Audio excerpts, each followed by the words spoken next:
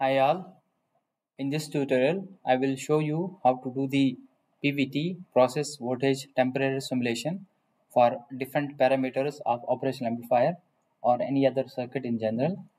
So here I am using the same test bench which I use to do the Monte Carlo analysis.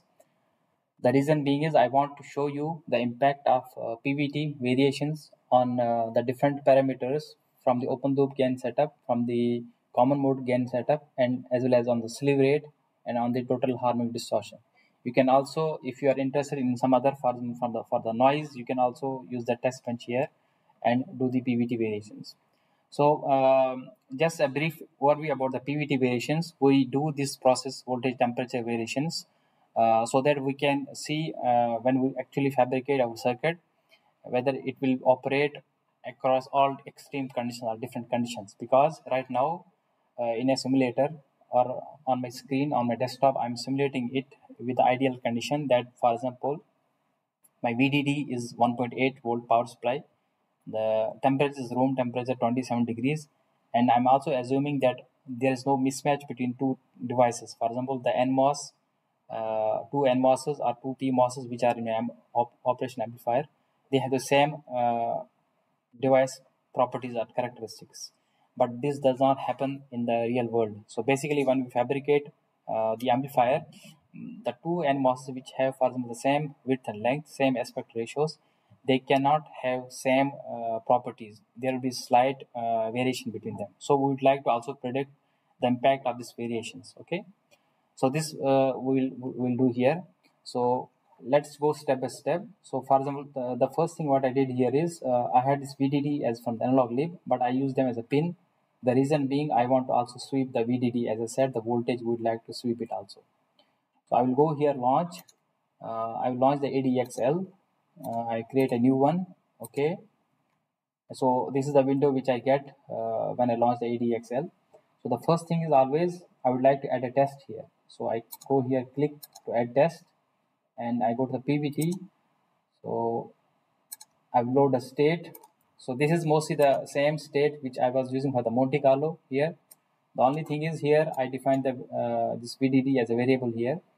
The reason being is because I would like to also sweep it. Okay. So the rest is same as the Monte Carlo here. I would like to see the impact of the PVT variations on the different parameters of the operation amplifier. Okay, and to go here to check, so it's the nominal here for now, which is okay. So everything's fine. Now let's go to the back to the ADXL window. So here you can see here I had a global variable here VDD, and let me add now the corners. So click to add corner here. This window will come here. So there is this option here, add new corner. So if you know about the process corners, so there are typically 5 process corners which we use to verify the performance of our of the amplifier. So these corners, they are generally a two-letter conventions. So where the first letter represents the behavior of the NMOS, and the second letter defines the behavior of the PMOS. Okay. So the first thing is here, I will explain them also, but let me first here, let's go to the model files. I'll add the model file here, which I will simply import from tests here. Okay. So now I have the model file here, which I use for the simulation of the operation amplifier so far. Okay. Now let's go one by one and add the different process corners. So I will just click here. As I said, we have typically 5 process corners. So I will select here 5. I will add 5 corners, and the nominal one I will unselect it for now. Okay. Now, as I said, as I already mentioned, that the process corners, they are a two-letter convention where the first letter defines the behavior of NMOS and the second letter defines the behavior of PMOS. So I go here, click on section, and I double click here. So a drop down will come and it will show me the process corners here. So what does this FF mean? So the FF means both PMOS and NMOS, they are fast. Okay. This is only when you are fabricating actually the threshold of the PMOS and NMOS. If it's less than the typical threshold, the PMOS and NMOS, they are fast. So that's why it's fast. So the next we consider that what if my NMOS is fast and PMOS is slow. Similarly, my this is the nominal, like everything is behaving ideally, everything. And then the other way, the slow fast, NMOS is slow, PMOS is fast. Then what if both are slow? Okay. Don't forget to select them here.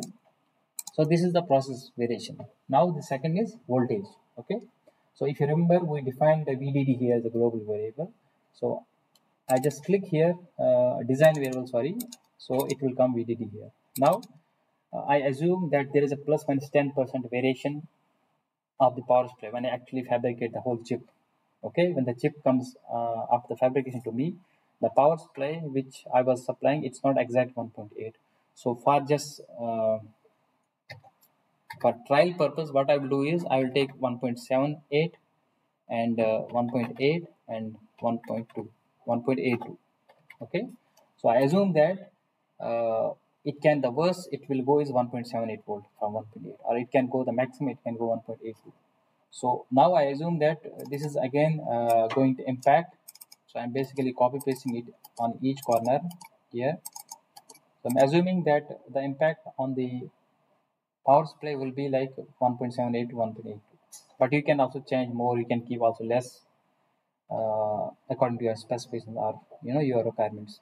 Now the V is also done. So P, I defined all the corners, and the voltage also, the power supply also defined. The third one is the temperature. So here again, okay. So what I do here is, it depends again your application where you are going to use the operation amplifier, whether it's for biomedical application or for military application or for automobile application, some things like this. So as an example here, I take it 0 degree and room temperature, and I will take, let's say, 80 degree. Okay. So I just take these three here, copy paste them. So now what I did is, I assume that the worst conditions what can happen, when the chip is actually implemented in a product, the temperature can go 0 or 80 degree. Okay. Or the voltage can go 1.78 to 1.82, or one of them can operate fast and one slow, something like this.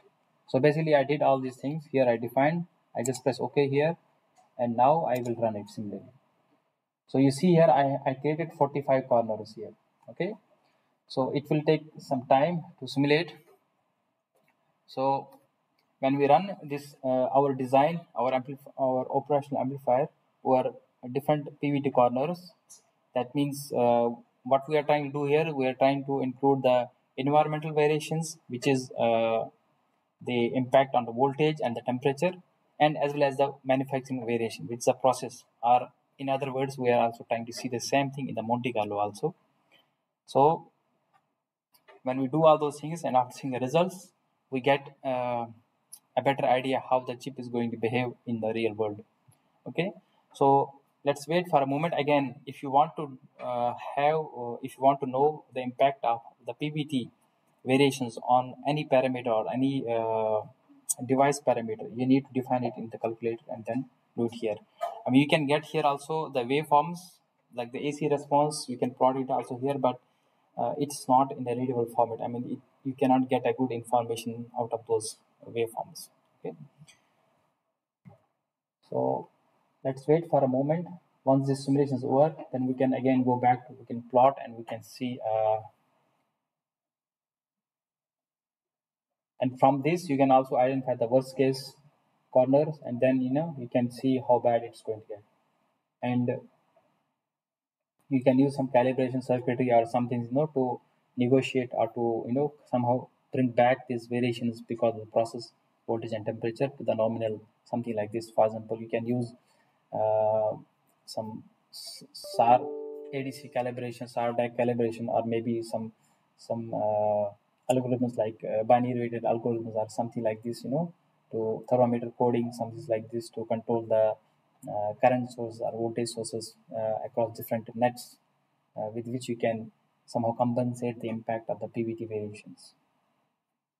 So now we are almost finished. Okay, let me plot it now. We'll see here a lot of waveforms again, and they will define the impact of the PVT on, let's say, bandwidth, phase margin, slew rate, gain, UGF. So as an example, let me take, I will delete some of them just to see, show you one of them. I don't know, I was trying to copy it earlier, it was not going to another window, but okay. So let me delete the phase mark. Okay, now I have this one gain. Okay, one of the parameters. So I will just click here, expand it. So you can see here, if I expand a bit here, so the x-axis is here temperature. So I'm seeing the impact of, let's say this one, it's a fast and at voltage 1.78.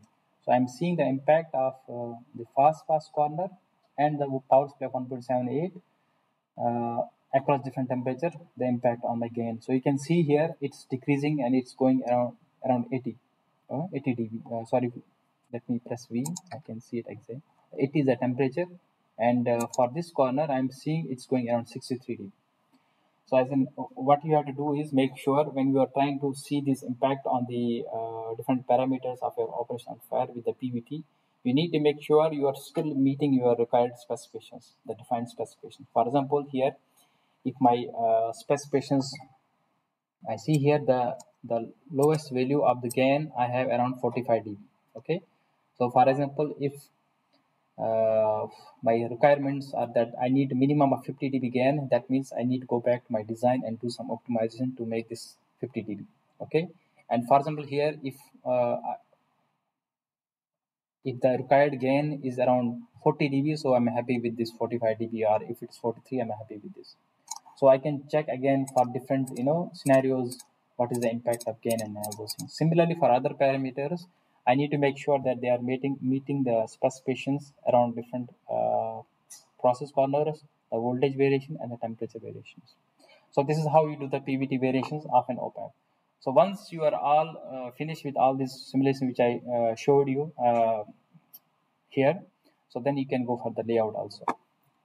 Thank you.